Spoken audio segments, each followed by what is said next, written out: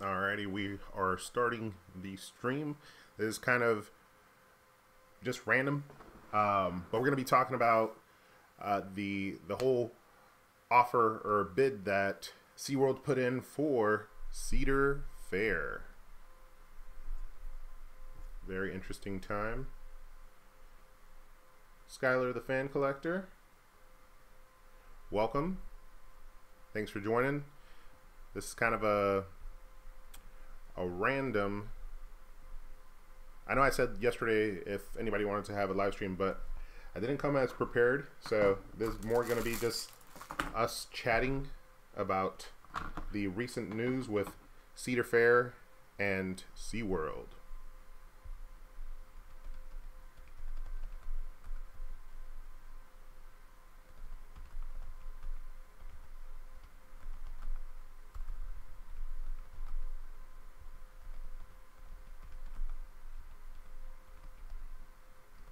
I'm going to wait a couple moments because I didn't really announce it that what time this was going to be.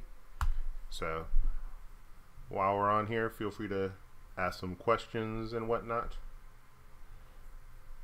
I'm just doing some research on the topic. I mean, I've done a little bit of research, but wow, looks like a lot of you guys are jumping in. Sorry, I didn't have the screen open. Hi, Jack-O-Lantern Studios. Brittany Phillips, welcome back. Avalanche is coming back as Reptilian, yay. Yes, they are. But will it be coming back as a Cedar Fair park? That's the question. Well, I don't think the whole bid is going to happen that quickly, but it is interesting. Very interesting. Hey, Cody. Have you heard rumors about Dark Castle? Yeah, I've heard about Dark Coaster is the nickname that's going on with Dark Castle right now at Busch Gardens, Williamsburg. It looks like it's going to be an indoor roller coaster. A very small indoor roller coaster that is going to do the rounds around the track twice, and there's going to be like a switch track. I want to do a video about that. I just haven't gotten around to doing all the research necessary to do the video for Dark Coaster, the replacement of Dark Castle, but it does sound like a very legitimate possibility. They're making it into indoor coaster. Yep. Amazing adventures. This is very exciting. Which part? What we were just talking about, or talking about the potential of Cedar Fair being sold to SeaWorld? Let me see. I think my left side's a little dark. I don't have my regular lighting set up. Kind of did this on a quick whim. So hold on really quick.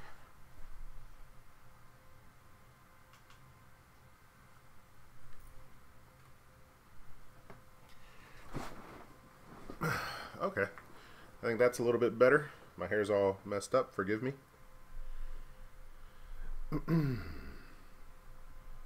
Wonder if SeaWorld would keep King's Dominion around. I mean, I don't see why not. That's just me guessing. I mean, I don't even think they would close any of the parks. I think SeaWorld and Cedar Point, or Cedar Fair, sorry, going together would make them one of the largest chains of parks in the U.S., if not the world. I think SeaWorld has 11 parks or something like that, and Cedar Fair has around like 20-something parks. So it would be a pretty big merger. Cedar Fair possibly being sold to SeaWorld. Okay. Alright, so that being said, this is probably going to be a really quick live stream. Just came on really to chat with you guys about this. This is just a topic that is going on recently, but really it was more just to get on and chat with you guys. A couple people had asked me when I would be going live again because they weren't able to join the last live. So here we are. I didn't prepare too well like I did for the last live stream. Been kind of busy, but I wanted to get on regardless. Got home a little bit late as well, but I wanted to get on regardless, chat with you guys for a little bit, and talk about this particular topic that I find interesting, and I think a lot of you guys will as well. Cody, I feel like that would be too much to maintain for SeaWorld. I mean, it is a large project and they have very ambitious intentions behind this. I don't know what or where this came from, but I don't know. I feel like King's Dominion last year was amazing. I would hate to see King's Dominion go. I don't think that's the case. I mean, I didn't even think about that. I'm sure SeaWorld may close some of the parks, but why? I guess that's a possibility, but why? Sometimes when companies merge together, people lose their jobs. That is undoubtedly true. When companies merge, people lose their jobs, but typically it's the higher ups. Unless one of the parks is closed, and it could be everybody.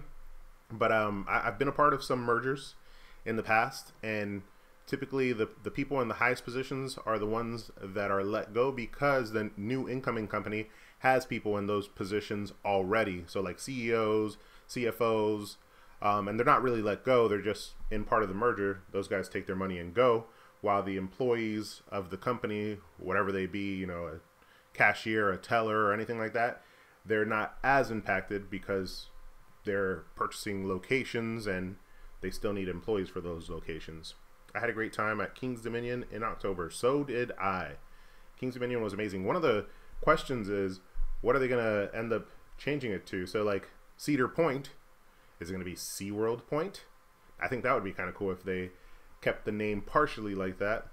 And I mean, I think out of all the parks, I would assume, and obviously this is just my opinion, that Cedar Point would be safe because it's a historic park. It's like the roller coaster capital of the world, probably. And then King's Dominion has some of the best coasters that, or two of the best coasters, that's not say some, but two of the best coasters that Cedar Fair has to offer. They have Intimidator 305 and they have Twisted Timbers. I was about to say something else, but those two rides are amazing. Seeing that park get closed down and those rides going to waste would be terrible.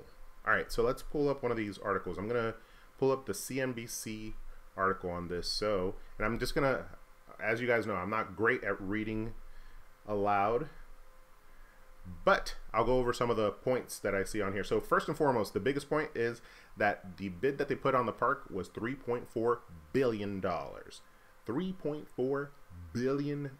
Who has that type of money besides like Jeff Bezos and Elon Musk?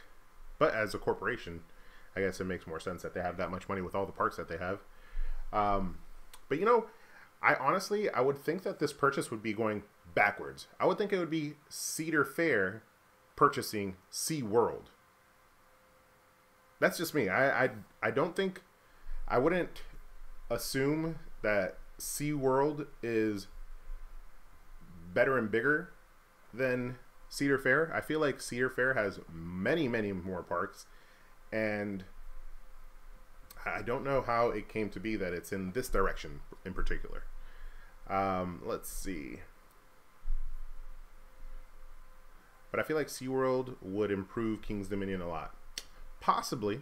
I mean, I think King's Dominion being taken over by SeaWorld may mean that on top of the theming that they're already adding with the new Jungle Expedition, the park would get a lot more theming, because at least I haven't been to the Busch Gardens over in Tampa in a really long time, so I can't speak to that particular park. But the one over here in Virginia, Williamsburg, is a very cool and themed park. But if I had to say, and this is probably the first time that I'll say this aloud to anybody, is Haunt was better than Howl-O-Scream. So King's Dominion's Haunt better than Howl-O-Scream, and I won't repeat that again. Amazing Adventures. I need to get down to Busch Gardens Williamsburg either this month or next month. I went to the Christmas Town the day after Christmas, had a great time. It was my first time at Christmas Town. Yeah, Christmas Town is a great event, and now that they have their Mardi Gras going on, that is a really cool event. Probably my second or third favorite time at the park, but very notably so one of my favorite times at the park. Let's see. So Cedar Fair confirms Tuesday that it had received a unsolicited proposal for SeaWorld Entertainment. Oh, from SeaWorld Entertainment. Now, one key word on there is unsolicited proposal, which means they were not reaching out or asking for this. Unsolicited means that this was somebody coming out and making an offer that wasn't out there. They basically are generating a scenario that the receiver didn't intend or wasn't thinking of at the time. And then the company says that it received a bid which is reportedly worth $3.4 billion. Now, one thing I was thinking about is Cedar Fair making this public almost makes them more valuable. And that being said, if you check like all investment apps, I'm on Robinhood and a couple others, that day SeaWorld went down. Cedar Fair went up significantly. If you were holding Cedar Fair, which is the acronym for Cedar Fair on the stock market is FUN, F-U-N, their stock went up significantly. If you were holding them and you had a decent share, you probably came out pretty well, which I thought was counterintuitive. If SeaWorld is purchasing Cedar Fair, then the stock for SeaWorld should go up, but I guess not. But maybe this is all just a clever move by Cedar Fair, because once again, I don't see why they would be selling. Let's see. Cody. I'm a Busch Gardens past member and only have been to King's Dominion once, and it was during Haunt. And comparing to Haunt to Howl-O-Scream, I feel like Haunt is scarier. I would agree with you, Cody. And if you're a Busch Gardens annual pass holder and you live close enough to King's Dominion, I would also consider becoming a King's Dominion pass holder. I was a gold member and then I switched over to platinum so I could visit some other parks. I went to Cedar Fair last year and vlogged it, and I had intentions of visiting some other parks but didn't. But still, it paid for itself because I went to King's Dominion so many times. But their passes are a bang for their buck beyond belief. I think if you purchase them right at the end of the year, typically the gold pass is $89, and that's for the whole entire year. Access to all their special events. Super cool. All right, Cedar Fair opened Tuesday at $50 per share and rose $54 before trading halted for news. See, and that the trading, they actually had to come in and halt it because the stock was actually going so high so quick. So I'm not sure what's going on here. Let's see if we could read some other little details. Cedar Fair said Tuesday that it was reviewing an unsolicited proposal it received from SeaWorld Entertainment to buy out the company. Bloomberg, which is the first to report the news, said the offer was worth $3.4 billion. The news sent shares of the theme park owner up 10% before trading was halted. So if you guys don't invest, if any particular company starts to skyrocket in order to maintain the market and make sure that something crazy doesn't happen, they halt the purchasing and selling, and sometimes they only halt the purchasing of the stock, and that's what happened. This was doing so well. Cedar Fair stock was going up so quickly they had to halt it. When trading resumed, Cedar Fair stock rose more than 15% and hit its 52-week high at 57.55 cents.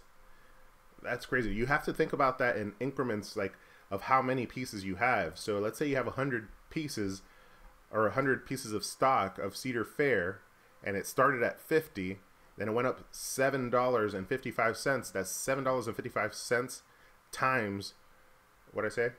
Oh, times 100. He has 100 shares. So $7.55. Let's say you did have 100 shares, right? How much would you have made that day? So 7.55. I'm not great at math, so you would have made $755. I should have known that. That's easy math. Right as I saw the answer, I was like, Jesus. And it's all on video, live. But yeah, you would have made $755 that day if you had 100 shares of Cedar Fair.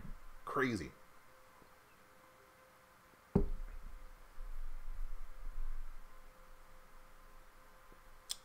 Let's see. I only live like half an hour away from Busch Gardens. Yeah, I live like 2.5 hours away from Busch Gardens, but I have annual passes for both of them. I do frequent both of them a lot, obviously because the channel, but also I do love going to those parks and enjoying the events that they have. I'm thinking about going to Mardi Gras event. Is it worth it? I personally think it's worth it, but I also do personally enjoy going to the parks and doing very little. Like, I could go to the park, vlog, not ride anything. All I did was see and enjoy the atmosphere, and I'm good. If you watch some of my vlogs and it looks like I didn't ride any rides, there's a good chance that I actually didn't ride a ride. But I also am an annual pass holder, so if it's busy, I'm spoiled. I'm not going to wait in a line. Let's see. In the press, Cedar Fair didn't disclose details of the SeaWorld proposal. The company said it is consulting with legal and financial advisors about the offer. Cedar Fair is one of the largest regional theme parks in operation in the world, with a market cap of $2.8 billion. For comparison, SeaWorld has a market cap of $4.6 billion. Okay, so SeaWorld is definitely a larger company. $4.6 billion compared to $2.82.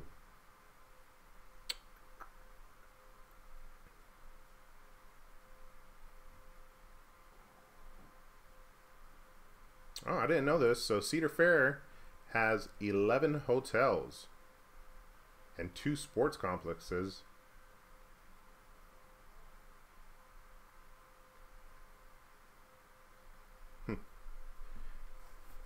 Kevin, wonder if they're testing the waters with people's reactions. When I was a kid, King's Dominion had a Hanna-Barbera Flintstones theme.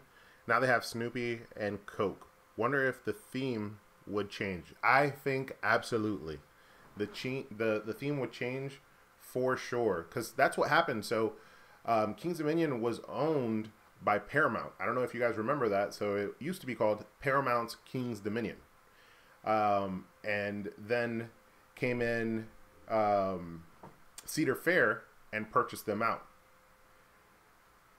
So I think the theming would change. Oh, and that theming from Hanna-Barbera and all that stuff to because they used to have also, I believe, Scooby-Doo.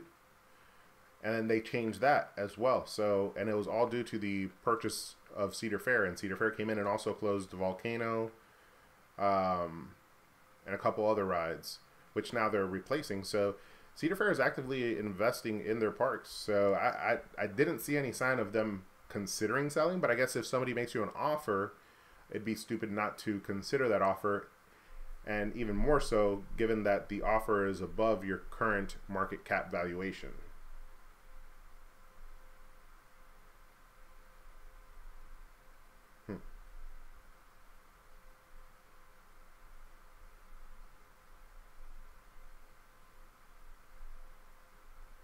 Just reading over this a little bit more.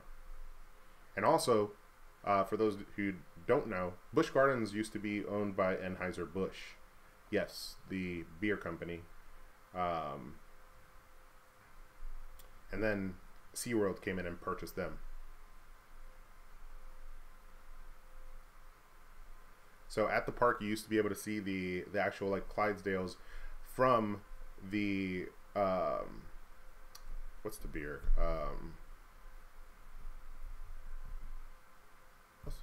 Anheuser-Busch. What is it? Oh, I hate when this happens. I forget the name of something as I'm drinking a beer too, but what is it? It is Bud Light. There we go. Budweiser from Anheuser-Busch. They used to have their Clydesdales there at Busch Gardens.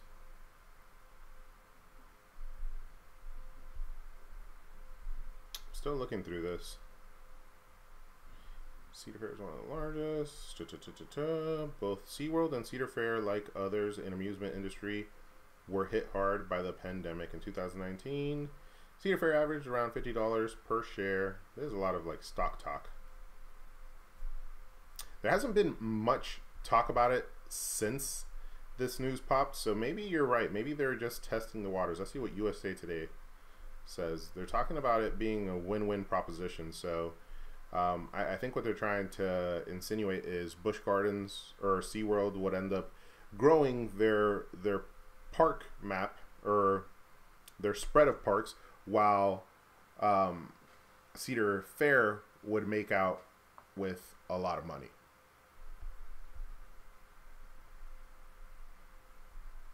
You know, this person right here, I don't know how to pronounce your screen name, but you just said a comment, and the lettering on your screen name is a little different. You said Vomred. I don't know what that means. I apologize. But you were on the live last time and we weren't able to communicate. Let's see, Kevin. I remember that as well. We could tour the Busch Garden plant and get a free sample. Oh, I never got to tour it back then, but that sounds super cool.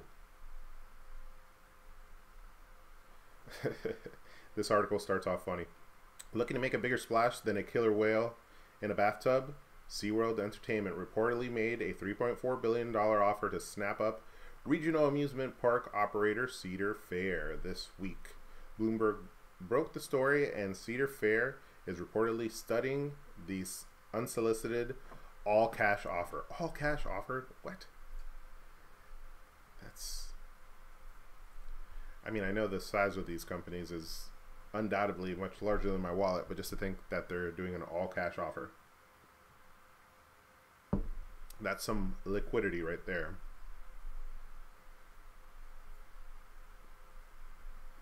Let's see. Brittany Phillips. SeaWorld could be trying to get away from their blackfish problem. I hear you there, but I feel like the whole blackfish documentary, I mean, that was so long ago. I think I was like in high school. I feel like they've done a decent recovery and maintained themselves. They own a large assortment of parks, and in the theme park capital, which is Orlando, they have water parks, they have SeaWorld, they have Busch Gardens, they have SeaWorld in San Antonio, SeaWorld in California. So, I don't know. I think that they've recovered from that well and kind of, to a degree, put that in the past. I know people haven't forgot for good reason. But I don't know that that's the motivation behind purchasing Cedar Fair. But it can be. It can be. What's blackfish? It's Cody. I don't know how young you are, Cody, but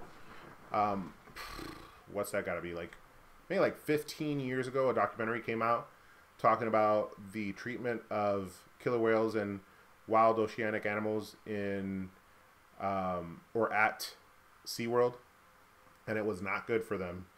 It was a very negative showing, but that was a long time ago, and I think they've made large changes. I believe that documentary is still available to watch. I remember that documentary, and I remember the documentary of Super Size Me. Cody, do you know the Super Size Me documentary? And for whoever's tuning in right now, we are not talking Super Size Me documentary. We literally just brought that up right now. We're chatting, catching up, and talking about the purchase or the bid to purchase Cedar Fair by SeaWorld, the $3.4 billion offer that was unsolicited, but being considered by Cedar Fair as it is an all-cash offer. They're currently seeking advice from their legal. It's Cody. So, Super Size Me, it's funny that you don't know what that is. So, a long time ago, probably around 15, maybe more years ago, McDonald's, when you would order food from them, they would always say, would you like your order supersized? And what that would do, it would make everything, your fries huge, your drink huge. And then a documentary came out about how unhealthy that actually was. And basically, McDonald's had to stop asking people if they wanted their order supersized. I don't think supersized even exists anymore. It was a very, very successful marketing tactic for them because I remember myself supersizing items. But yeah, after that documentary came out, I think somebody ate McDonald's supersized meals for breakfast, lunch, and dinner for like a month. And at the end of the month, a doctor advised him that he had to stop or he would potentially die. That's how bad it got in just a month. All right, Kevin, what would really help King's Dominion is adding other attractions nearby, motels, restaurants, etc. Yeah, King's Dominion, as far as like what's around them, are kind of hurting because I think the closest hotel is condemned and vacant, which is the one right next to the parking lot that you see when you drive into King's Dominion. But regardless, you know, from what's around them, I think King's Dominion has been doing a great job and has been holding their own very well, at least since reopening. All their events were spectacular. Their Winterfest was a spectacle to see. They did amazing with the lighting, and their media events have been amazing. They've gone above and beyond for welcoming their creators and whoever else goes to the media events. Well, obviously media members. Their Halloween haunt, their houses where chef's kiss beautiful. Unfortunately, they only had 5, but that was because of staff shortages and other things due to the pandemic. But those 5 were spectacular. So when they get back to like 9 or 10, oh man, that event's going to be a killer event. It's going to be a force to be reckoned with. Brittany Phillips, 18 years, I think. 18 years since Blackfish and or Super Size Me documentary. Both interesting documentaries. I feel like they don't do things like that anymore. Or just now documentaries are so readily available that it's not as impactful when one comes out like those did. All right, let's look a little bit more into this. Oh, another thing, I saw a video recently posted today. It looks like the first people to ride Pantheon have ridden Pantheon. That's one thing SeaWorld does have. They have some crazy coasters opening this year. Iron Gwazi and Pantheon alone are very, very attractive coasters that I can't wait to check out. Pantheon first, obviously, for myself.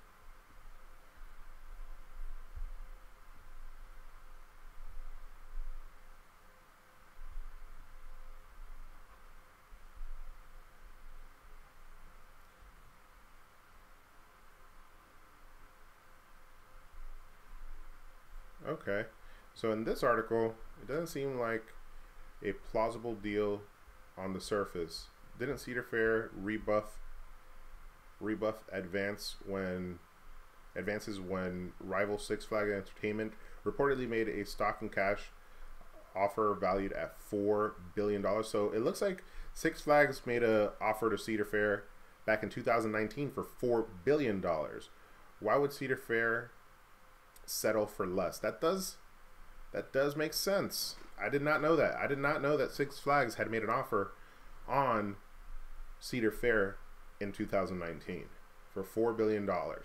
And now SeaWorld is coming in and offering them $3.4 billion. Why is it that Six Flags takes out Cedar Fair at $70 a share? Didn't make sense, but somehow I perfectly find that SeaWorld steps up with an exit strategy for the same investor roughly at $60 a share. Late 2019 was.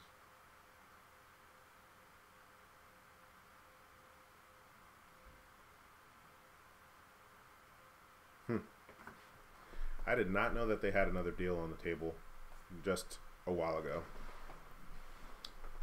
Let's see. All right, it doesn't look like there's much out there in the form of information on this. I may end up trying to make a video about this, but that will take a good amount of research because it doesn't look like there's a ton aside from them talking about the fact that there is an offer out. So I'm going to close that out. Let's just chat for a little bit, guys, before we end this live stream. Last live stream was obviously a lot more prepared. I ended up cutting down that live stream and turning it into an actual video. Not sure if any of you guys watched the video that came from the live stream, but I turned it into like one of my regular videos with intro and outro and all that.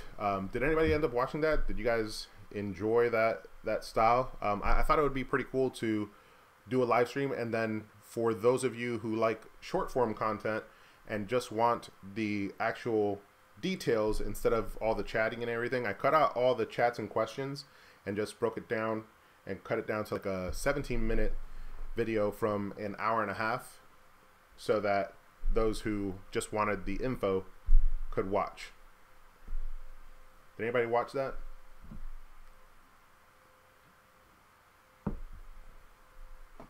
Oh, by the way, keep an eye out. We'll be headed to Sir Henry's again for their Valentine's Day event. This was last year, 2021. We went to Sir Henry's for the first time, checked out their Valentine's Day event. Next week, from the 10th to the 15th, we'll be back in Orlando, Monique and myself, and we'll be checking out the theme parks, probably doing some Valentine's Day vlogs, and checking out Sir Henry's Haunted Trail. Cody, you did? Daniel Kaiser. Oh, I didn't see you on here. Hey, Daniel. Yeah, so I just thought it would be a cool idea to, you know, have a live stream that is going over some good bits and pieces of info and then, you know, chatting at the same time with you guys. And then I cut that down, edited it down from an hour and a half to 17 minutes of just the information. And I had a good time editing that. That was a little tough to edit down an hour and a half, but I wanted to see what you guys thought.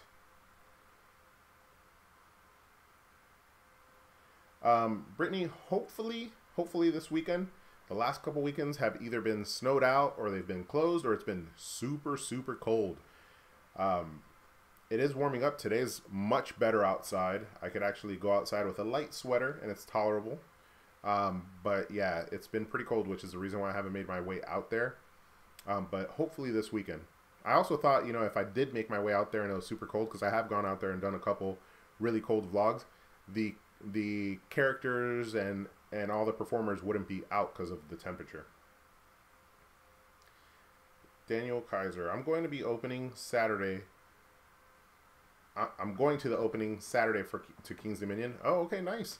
Yeah, you want to go check out the new area, Jungle Expedition in Toombili? And also Reptilian, the all-new themed coaster for replacing Avalanche in theming, basically. You're still going to have a bobsled coaster.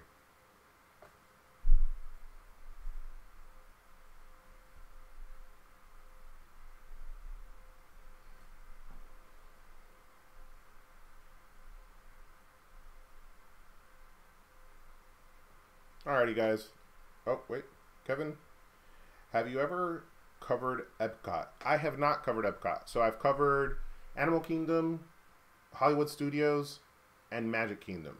It's been a really long time since I've been to Epcot, but I hope to check out Epcot because they have the new Ratatouille coaster, or Ratatouille ride, better said, that I really want to check out. And I believe this year is the 40th anniversary for Epcot, while Magic Kingdom is still celebrating their 50th anniversary for like God knows how long.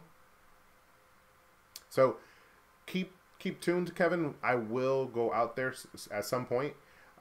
This coming weekend, I don't have a plan to go check out a Disney park, but who knows? Who knows? There is a chance. A chance always exists. I try to be spontaneous when I can. But I do have some things planned for you guys. For any of you that are like Harry Potter fans or anything, next weekend for Valentine's, we're going to be at Universal Studios and Islands of Adventure and other parks, which I'll be letting you guys see those parks once I post. I want to keep some things a little secret for you guys to have some nice surprises when I get back from that trip.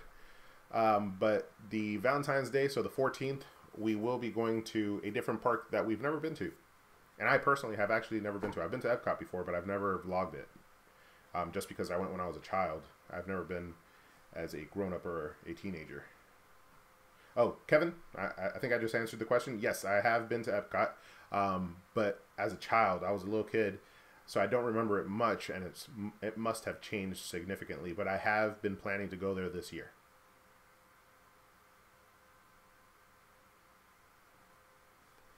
But yeah, next week, Universal Studios. This weekend, probably some Busch Gardens for their Mardi Gras. And then on the 10th, we fly out to Orlando, spending a nice Valentine's Day vacation out there with Monique. Probably do a couple of Valentine's Day events, but we're definitely going to hit up the parks. I got a couple ideas as far as vlogs to film for you guys. Not all Valentine's Day, actually very little Valentine's Day, but a lot of just theme park vlogs that I want to show you guys. If you guys are Potter fans, I am going to try to do some Potter themed vlogs, just kind of like, hey, you know, like how to experience Harry Potter world. Not that specifically, but I do have an idea. I don't want to leak it out because then I ruin it for you guys, but it will be Potter themed.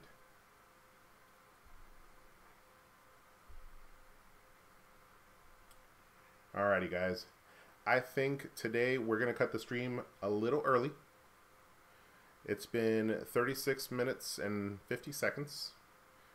52, 53, 54. I'm kidding. I'm not going to count it all out to you. But last time around, we were on for an hour and a half. I had a great time talking to you guys, but that was a much more prepared live stream than this one. This one around, we're kind of just jumping on to chat a little bit with you guys, talk a little bit about the news. There isn't a lot of news around that bid that SeaWorld made for Cedar Fair, but I just did read that Six Flags had made a bigger offer to Cedar Fair back in 2019. But back in 2019, Six Flags was in a better position. Cedar Fair was in a better position, so maybe $4 billion at that time wasn't a big offer, but $3.4 billion now, which is a smaller offer, is a little bit more significant because both of them have taken a hit during the pandemic. I wonder if they're going to close the VR ride like they did Dark Castle. It never opened. What the what is it, Escape from Ire or something like that, or the Battle for Ire? You know, no tears will be shed if the Battle for Ire never comes back. At least not from me. Alrighty, guys. I'm going to call it. I appreciate you guys jumping on. I'll try to do another live stream next week. I got a lot of messages from you guys saying that you didn't get to jump on the last live stream, so when was I going to do my next live stream? I appreciate that from you guys. The fact that you want to jump on these live streams, and I do it for you guys, the fans that keep coming back. You know, I don't need a million people on my live stream to do these. I think just these are more in particular to the individuals who support me on a regular basis, and anybody who wants to ask a question. If you're a new subscriber to Edutainment, you're more than welcome to ask questions in this format. I think anybody that jumps on will tell you I do try my best to address everybody's questions and chat openly. So once again, guys, thank you so much for jumping on. I'll try to do another one of these next week. Keep your eyes peeled for some additional content. I will say the Universal content, I would love to get some more backing behind that. So if you guys have a chance, make sure to go check that out. I'll see you guys on the next one. But don't forget to ask yourself, have you been edutained?